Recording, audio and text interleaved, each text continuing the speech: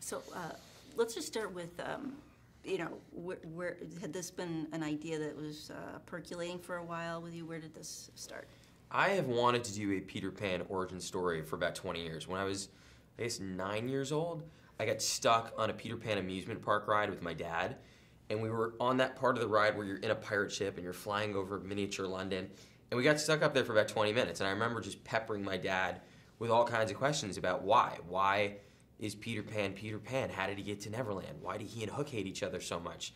And he sort of played along and gave me some answers, but I was kind of just mystified by all these things and thought about it for the next 2 decades, and ultimately led me to writing this movie. Yeah, it's interesting because we've kind of just taken it as a given that he can fly, but we don't really know a lot of how that came to be. It was great to see this. I just felt like the original Barry book, which I fell in love with at a pretty young age, left so many unanswered questions, and I'd never had a sort of satisfactory answer to them. And I wanted to know what made the characters that so many people know and love the way they were when we first meet them.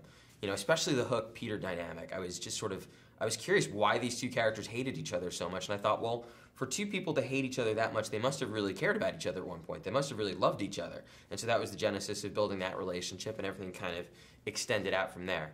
But it was really, really important for me in writing the script to make sure that it felt like an organic extension of the Barry book.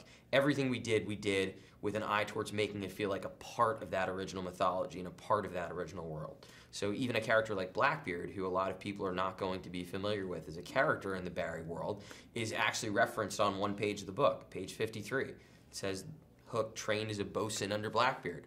And so from that I thought, oh, well, maybe that's our bad guy.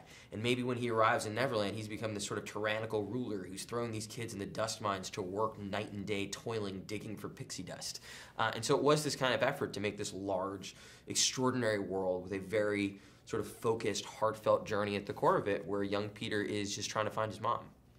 You know, I don't know how it works for your process, but are you seeing the images of what this should look like in your head? And now that you've seen it on screen, did it exceed what you could have imagined? Because it is so fantastical.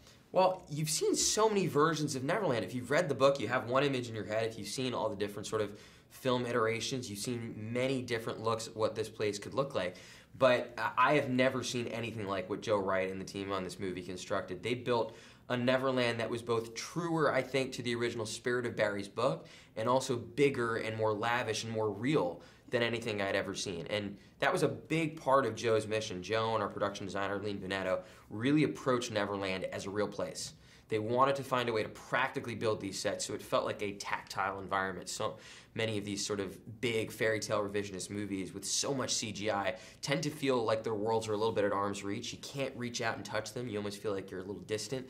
And so Joe and Aline set out to figure out a way to build this place.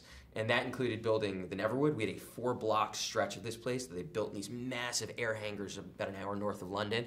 I had never seen anything like it. You would get lost in those sets. We lost Hugh Jackman for about 30 minutes in one of those, which is not good when you lose your movie star deep within the Neverwood. We recovered him, thankfully, and he was able to complete shooting on the film.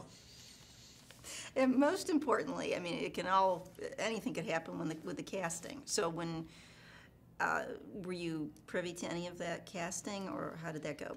They kept me very far. No, when you write a script, you have your dream cast in mind, and it doesn't, at least to me, occur to you that any of these people might really be possible. So when I wrote Blackbeard, I thought, oh man, Hugh Jackman would be amazing for this role. I don't know that we could ever get an actor like him, but that would be incredible. And suddenly you find out Hugh's signing on to do it, and you sort of pinch yourself. And the same was true of Garrett. Garrett was another actor who when I conceived of what our version of Captain Hook would look like, I sort of saw him as this character straight out of Treasure of the Sierra Madre with a little bit of an Indiana Jonesy feel, and Garrett to me personifies all those things. He is this very sort of traditional, heroic leading man. But again, it didn't occur to me in a million years that Garrett Hedlund would actually be walking onto that set, donning the fedora and playing Hook before the Hook. And when it came to Levi, casting Peter Pan is really challenging because we're asking a young, then 11-year-old actor to carry a 2-hour movie. and we just didn't know if we would find a kid who could handle that. And we looked at, I can't remember how many tapes, I think over 2,000 or 3,000. We did a worldwide casting search in every English-speaking country across the globe trying to find our kid. And at a certain point in that process, you're kind of pulling your hair out hopeless and going, I don't know if we're going to find our Peter. And then suddenly you watch Levi's tape and go, oh, there's Peter Pan. We're making a movie. And it was just that simple. Levi is a really special actor. What do you think is important about the Peter Pan story for today's kids?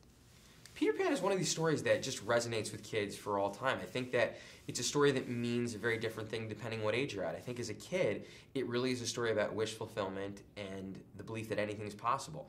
You know, there's a land called Neverland that feels straight out of your imagination, where you could be anything you want to be, where there are no rules, where pirates can chase natives and never crocs can sort of leap into the air and never birds soar. And so I think it is that belief in the impossible being possible. And for a young kid like Peter, who at the outset of the movie is an orphan who feels his mom has abandoned him, who doesn't know where he fits into the world, who suddenly realizes maybe there is a reason for everything. Maybe he is not a child who's been discarded, but is in fact special. I think that's a really powerful message for kids who maybe are lost and don't know exactly what their way is going to be, to know that sometimes when things are at their hardest is just when they're about to get to their best. And I think that for grown-ups, the Peter Pan mythology has been something that's meant so much, because I think it's a reminder to never lose the kid inside yourself. I think it's very easy to sort of lose that sense of childlike wonder and awe and the belief in the impossible and the sort of tumult of everyday grown-up life. And Barry's book, I think, still resonates for grown-ups as a clarion call not to forget that.